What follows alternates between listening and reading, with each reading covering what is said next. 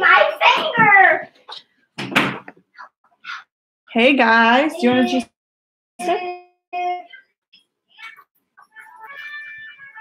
hello, hello. Let's see who hops on today.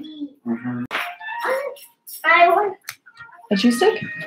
I'm gonna wait down. Wait a second. Thank you. All right. Hello, Corbin. Hello, Rachel. Mrs. J. Mrs. J, you're on. Yay. Bye. All right. No, Daddy needs it. Okay. No. Okay. Okay. Love you. Bye. All right. Thank you, Riley. Guys, come here. Guys, come here. Good job. I got my snack. Theo, come say hi. All right. Guys, I am excited about this saint today. Awesome. I'm glad you figured it out, Mrs. J. I don't even know how to do that. You already got a snack, babe. Come on. Hey, can you go watch the king and make sure he's being nice? All right. So I don't think that was Roman. Hello, Erica. All right. Today we are going to learn about St. Thomas Becket. Okay. So I'm going to tell you about him, and I'm going to tell you how I found out about him, like how I originally found out about him. And then we're going to pray. So this one might take a little bit longer, but he's super cool. He's super cool. Because of him, if we ever had another kid, I would like to name a little boy Becket because he's so awesome. So, Thomas Becket is a saint from England. Basically, he grew up with rich parents, and then he leaves for a little bit, comes back, and they're no longer rich, so he has to start working. And he does this by doing things for the church. He gets really close with King Henry II, and then it ends up being that he becomes Archbishop of Canterbury. And that is because King Henry really liked that he was so much like him, right? Because when he entered into the court and became like this noble person, he lived like King Henry did, okay? So then he becomes Archbishop, and he takes that job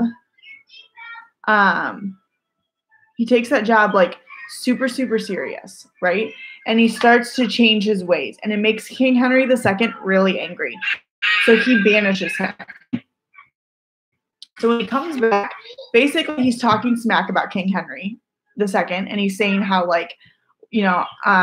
his words were, "What miserable drones and traitors have I nourished and brought up in my household, who let their Lord be treated with such shameful contempt by a low-born cleric." Okay.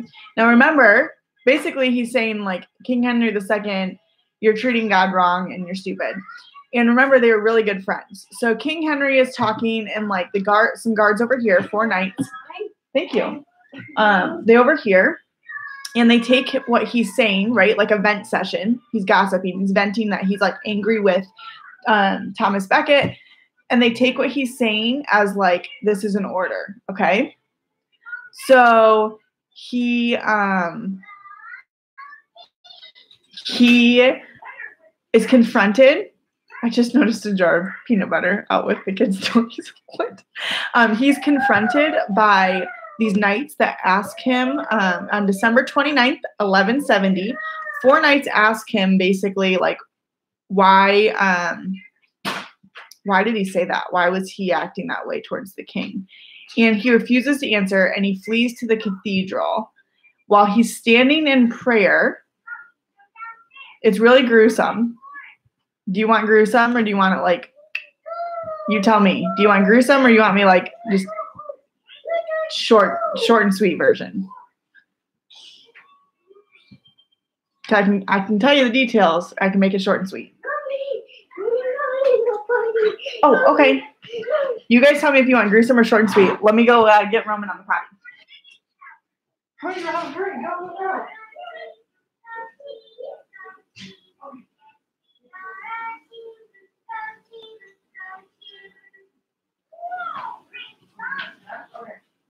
Be right back.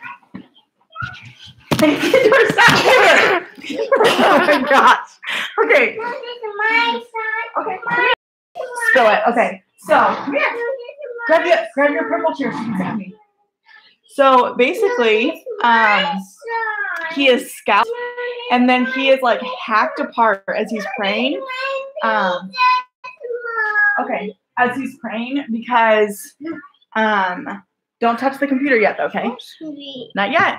Say hi. He's like spread apart on the ground. Super gross, right? Okay, but you can't touch there. Spill it. Here you go. Okay. Theo, talk to them for a second.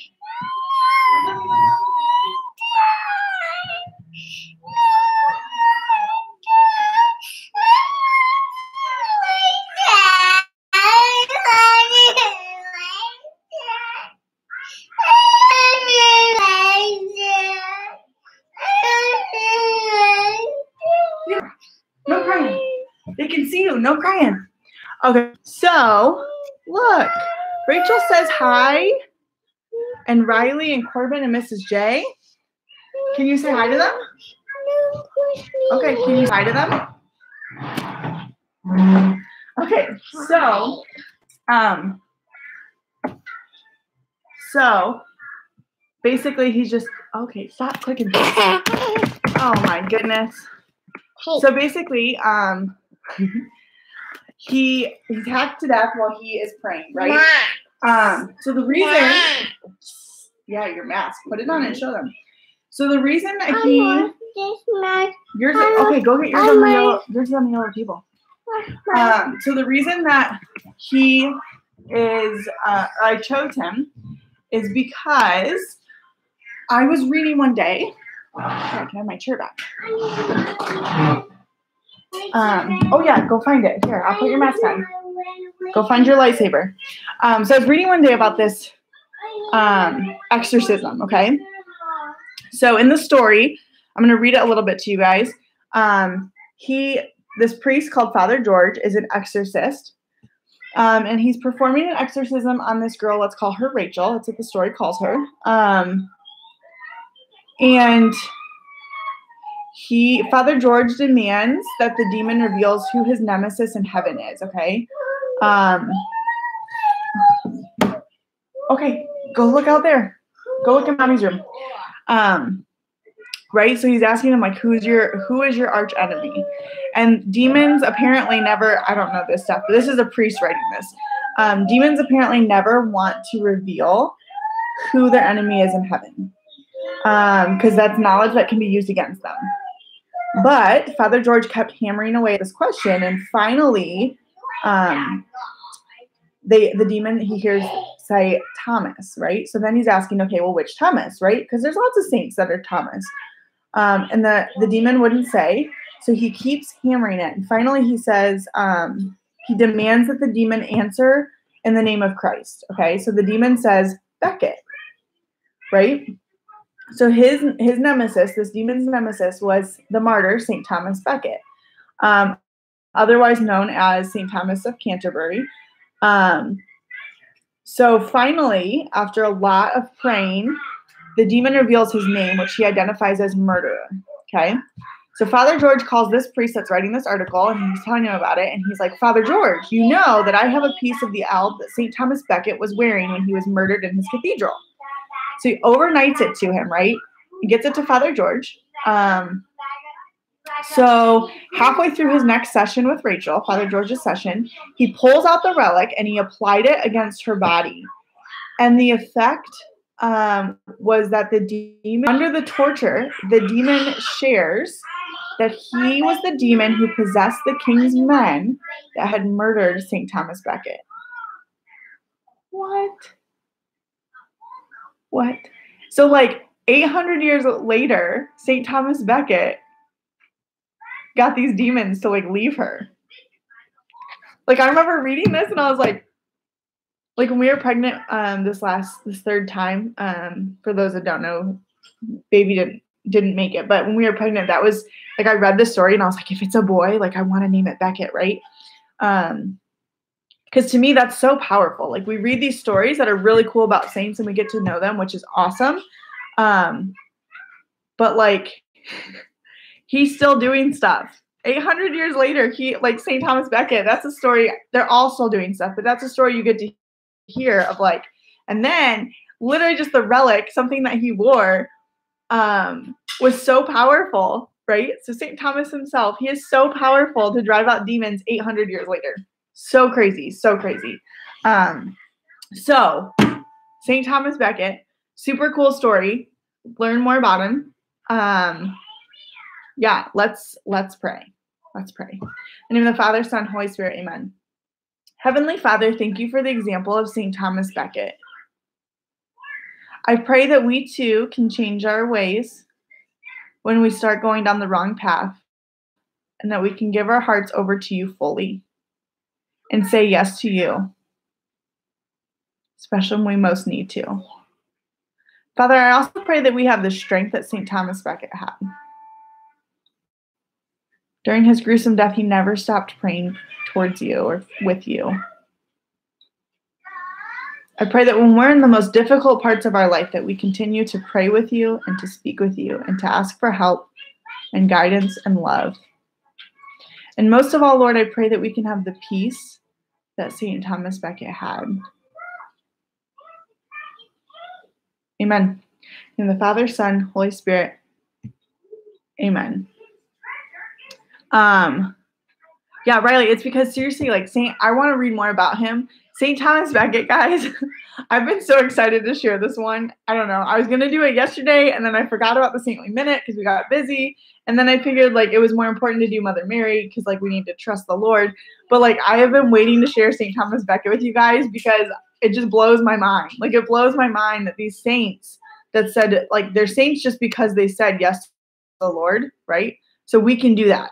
They're saints because they said yes to the Lord and they let him work through it. That's it.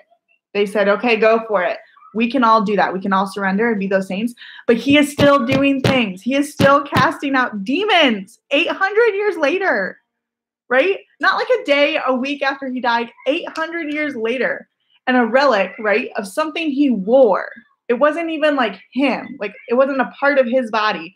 Something he wore was enough to cast out this demon, right? That is crazy. Believe and trust in the saints and their guidance, okay?